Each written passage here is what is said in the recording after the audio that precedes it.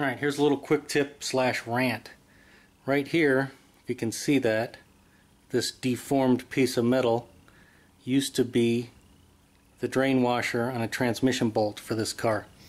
Whoever put this thing on there just cranked the hell out of this thing and smashed it down, and I could not get it off the bolt. Well, I mean, I could get it off, eventually I got it off, but it took me a while.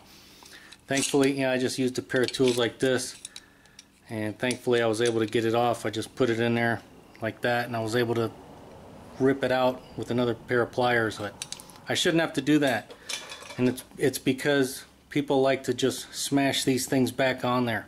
Don't do that. Almost all these transmission bolts on these Hondas are 36 foot-pounds, so don't be that guy or gal that's smashing these things on there so that they're crushed into oblivion and don't work again, and then you have difficulty getting them off.